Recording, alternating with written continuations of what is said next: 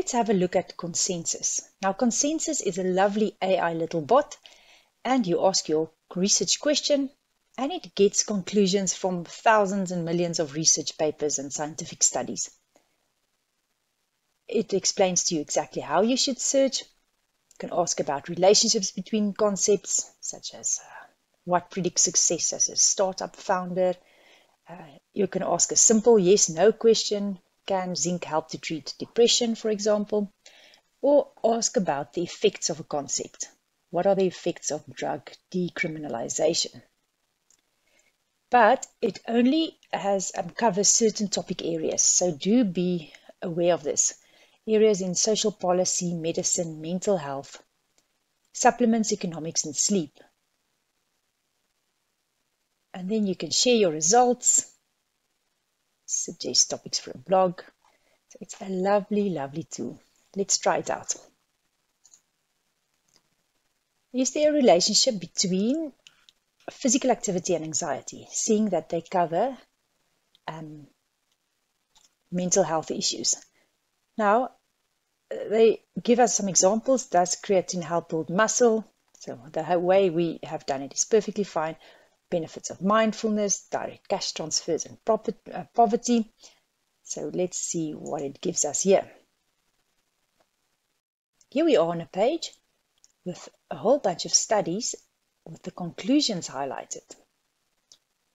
In particular, regular physical activity may be especially beneficial for those experiencing higher levels of anxiety. And here it highlights that this is a randomized controlled trial. This comes from a journal which is ranked quite highly.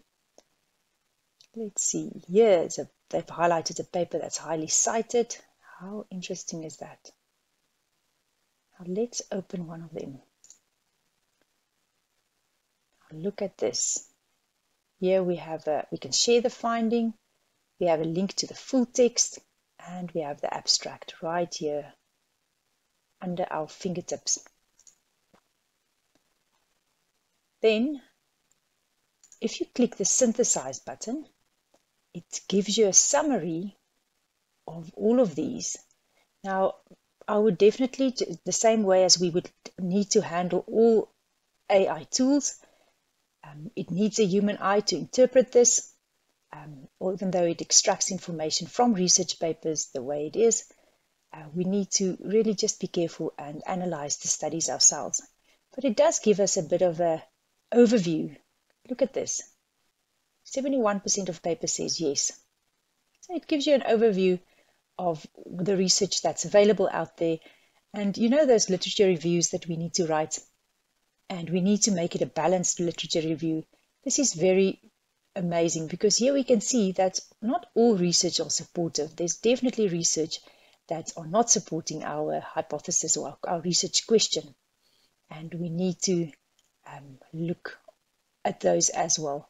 You know, the possible or the ones that are negating what we are suspecting.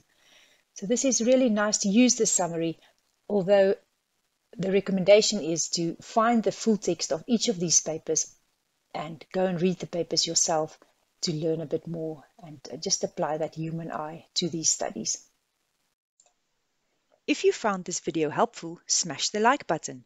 For more useful tips to boost your research experience, subscribe to my channel by clicking the subscribe button below this video. And while you're at it, hit the bell so that you get notified whenever I produce a new video. If you need a solution to a challenge not yet covered on my channel, leave a comment in the box below. See you in the next video.